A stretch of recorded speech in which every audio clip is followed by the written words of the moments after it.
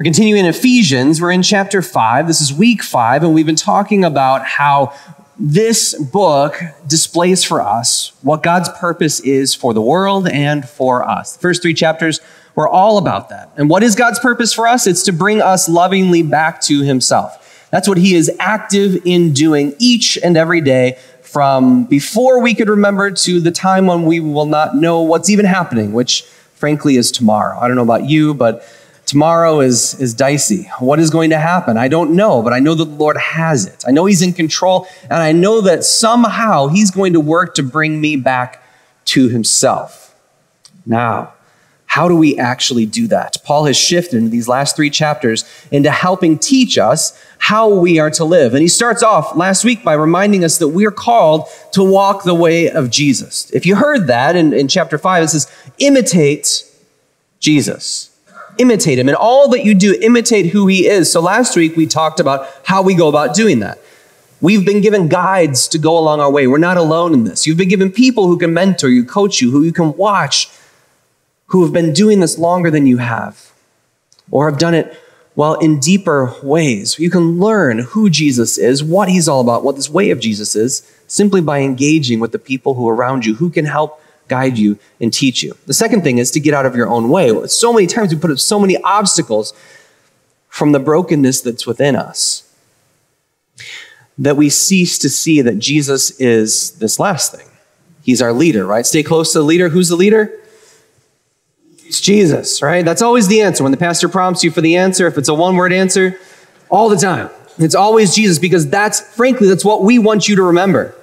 We want you to know that Jesus is the answer, that he is the one that we focus on. He is our leader. And as we navigate this life that we have, and navigate this life full of brokenness, full of all these things that come upon us that we would never have anticipated, he is there, and he is leading us. He's calling us to follow him, not out of guilt or of shame or of obedience, but out of great love, because that's what God's about, right? He's about reconnecting us with him each and every day of our lives. So when we stay close to our leader, when we get out of our own way, when we see the people around us, the people who are here to encourage us and help us, we start to understand what it means to live this life as somebody who is greatly and dearly loved by Jesus. That doesn't mean it's easy. It doesn't mean we don't need to take some time and figure out how it works. If you remember, in chapters 1 and 2, God talked a lot about the power that he was going to use to accomplish his purpose. And in this world, there's lots of different types of power that we can use. But God's chosen power is hope.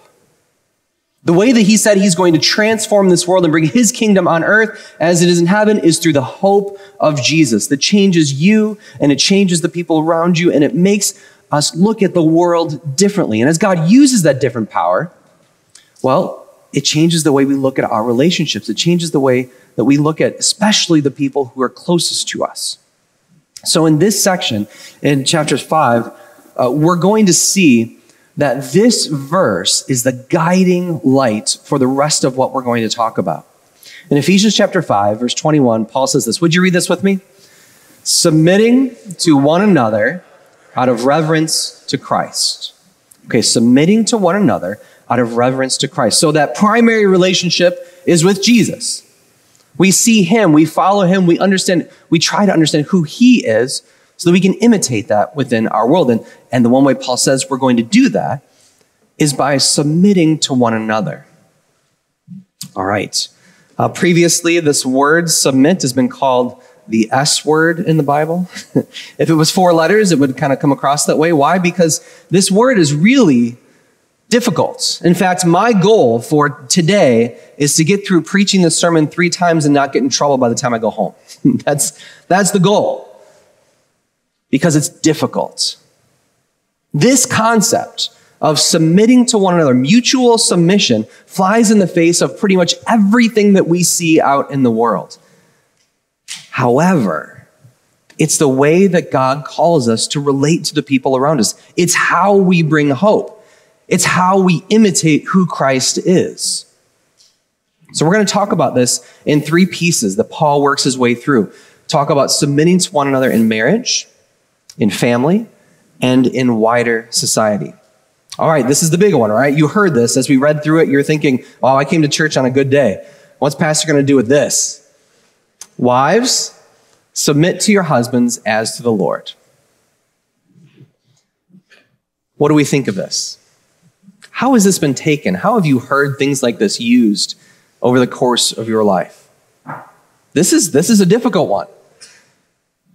When we think about it, though, in the context of what God is doing through Ephesians here, what Paul is teaching, he's saying, look, different purpose, different power. If the purpose is to reconnect people to God and help them see that he is the one who brings true life, he's going to use a different power for that. The power is hope. The power is grace. And so as we relate to one another, we get this idea of mutual submission. So Paul has to start somewhere, and he starts with wives. Wives, submit to your husbands as to the Lord.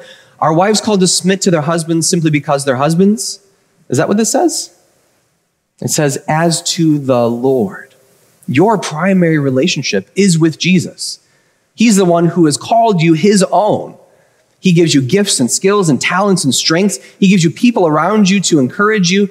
And as you follow him, as you have chosen to be one with another person, as husband and wife, submit to them. Submit to them. This follows from mutual submission, right? Submit to one another as in Christ. Now, this is where guys get in trouble. Guys, the Valentine's Day is coming up. You don't want to start messing things up right now. This is where you get in trouble because we stop here. So many people stop here. I've heard this from so many people. The Bible tells us that women have to be submissive to their husbands.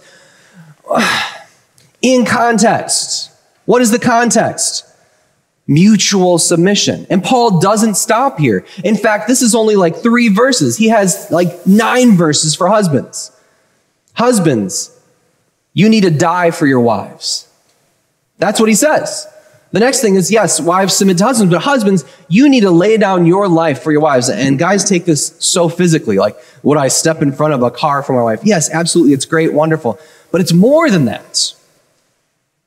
When he says, give up yourself for your wife, just as Christ did, it's not just physical. It's emotional. It's giving up your needs, your wants, your desires for the good of the one that you have been joined to. You see, this whole idea of submission isn't just physical. It's about giving up your needs, your wants, your desires for the good of other people because you understand that Jesus has loved you. He provides you with everything that you need. And he calls you to share that and be that for other people. Marriages work incredibly well when both partners submit to one another, when they put the other's needs above their own, when they seek to serve them at every opportunity. Wives, submit to your husbands. Husbands, love and submit to your wives as Christ has loved his church. This works together. Why? So that you will be joined as one. Paul goes back to Genesis at the beginning, first Adam and Eve. Why would a husband and wife be joined together? Why would they be made one? Well, because that's what God calls this unit to be. Not just one physically, but one in every way. To be together. Through this, we are able to show the world where hope lives. Now, I'm not going to stand up here and tell you that I have always done this perfectly. Right? No chuckles. No, thanks. All right. This is hard. Nor will I expect this of you and say, you need to do this perfectly, because this is hard. But it's a worthy aim. This is where our eyes need to be pointed. When a husband and wife, a bride and a groom come up to this altar and get married, that's where we point their eyes to be made one. When you recommit yourselves to one another, that's where our eyes are pointed to be made one. When you're having difficulty in your marriage, and this power dynamic is different, and it's really hard to give up anything of yourself because you think you're going to be taken advantage of. The call is back to repentance, and the call is back to seeing the way this works best is together as one. Anyone who takes these verses out of context and tells you that wives need to submit with husbands without also putting in the other side of it and pointing you to see that they need to be made one are not preaching Scripture correctly. It has to go together. And this is the witness of the entire scriptures. Together, as one, we make up this unit of a husband and a wife, this marriage relationship through which the love of Christ is shown together and through which it permeates throughout the world. When it's tough, where do you point your eyes? When your relationship goes through those dips, where do you find strength? Well, Jesus keeps pointing you back to him. Find it in your leader. Find it in who Jesus has been for you and in what he has taught you to do. In submitting to one another, in admitting faults, in asking for forgiveness, in giving forgiveness when it's hard, you start to reconnect. You start to come back together again to be that one unit. This friends, this is the goal. This is what the scripture is talking about. Let's go outward from here. We've got this most intimate of relationships, and then we get kind of the next level of intimate relationships, that family of kids and of parents. Children, obey your parents in the Lord. This is pretty simple. This is fourth commandment stuff. Honor your father and mother. Yeah, he goes back and says that this is the first commandment that's been given with a blessing and a promise. If you obey and honor your father and mother, life will go well. That's what we say to our kids, at least, right? Well, that's what scripture says, so it's good. Just listen to us. We know what we're talking about. A lot of times we know what we're talking about because we've made those mistakes before. We've screwed that up. We've gone the wrong way. And we'd love for you not to experience that suffering and that pain that we did. But our kids aren't perfect yet. They're going to make mistakes, not just the innocuous ones. They're going to make big mistakes. So how do we deal with it? Well, Paul comes back. This is about mutual submission. If children are going to obey their parents in the Lord, what is God setting up between children and parents? Is it, again, this dominion, this domineering kind of parenting? No, he says, fathers, do not provoke your children. Do not provoke them to anger, but bring them up in the instruction of the Lord. What does that mean? Does it mean that fathers, well, don't talk to them and get angry about them, but be very strict about everything that they do so they follow this path perfectly? Is that what it's saying? You could interpret it that way. I don't think that makes sense within the context. This is about mutual submission. This is about children obeying and honoring their parents. And so parents, what do? Well, you speak back to them the instruction of the Lord, the ways of the Lord. And where does that start? Where does it start for you? It starts with you understanding that you are an incredibly loved child of God, that you have been given gifts and skills and talents that he calls you to use and to develop. And he gives you people around you to encourage you in this. Fathers, mothers, this is the call. As your children obey and love and honor you, you are called to teach and love them as the Lord does. The Lord has blessed you with them for only as much time as he has given to you with them. Use it well. Let them know that they are so incredibly loved that nothing could shake that. Together, mutual submission, working together. That's how these things work, these relationships. So let's go even further out. How does this work within society? Well, Paul goes further on. He says, bondservants. Anybody thought of himself as a bondservant lately? It doesn't. Let's widen this a little bit. What Paul is talking about here is the way that you interact with and use your gifts and skills and your callings in this world. I don't know what you guys do for a living, but typically that's what we think of as kind of our main vocation or our calling. But it's not just what you do for a living, what you get paid for, but it's how you interact with the relationships and the people around you, whether you serve like on an HOA board or a PTA, whether you are part of a neighborhood group, wherever that is, this is what it's talking about. The people that are over you, if there's authority there, serve them, obey them, but not as their bondservants, not as earthly bondservants, but as people who are connected with Christ.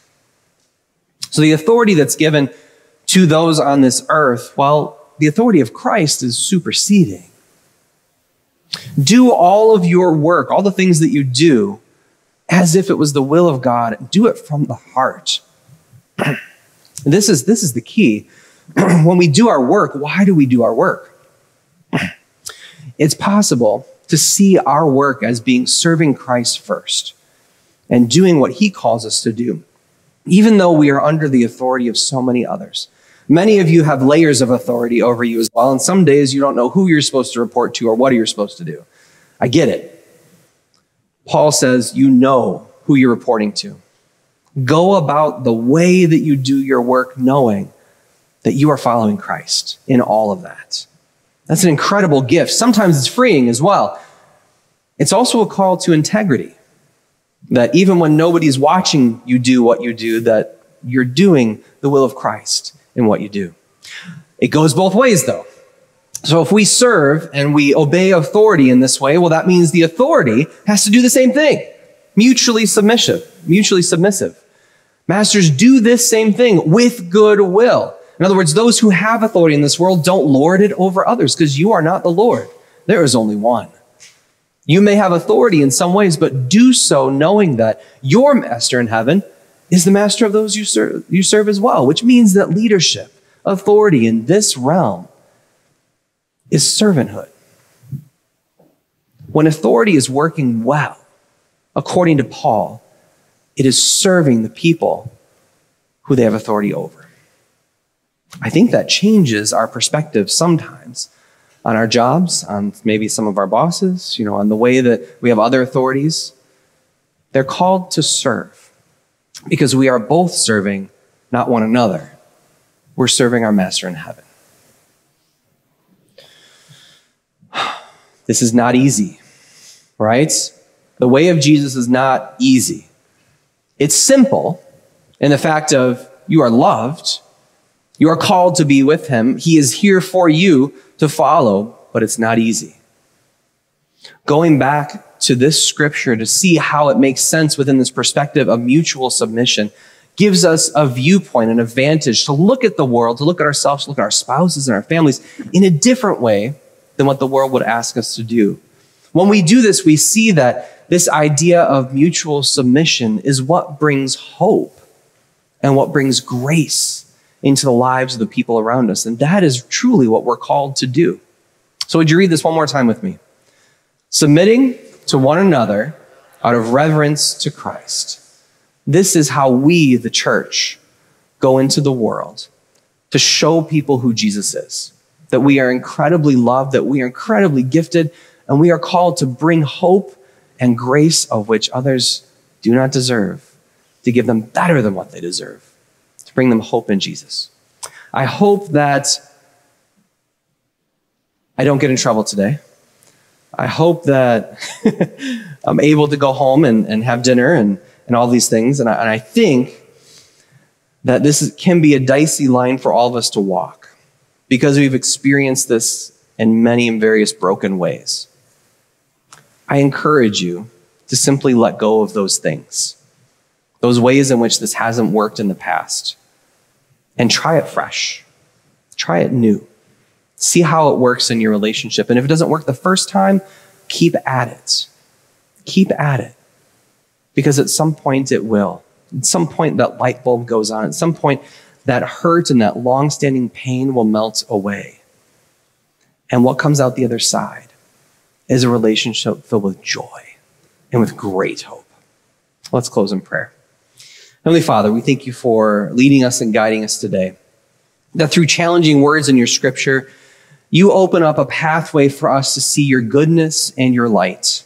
Allow us to follow your son Jesus in every way, knowing that in this broken world that it's not possible to do perfectly, but when we are forgiven, when we go astray, Lord, you call us to continue to serve you.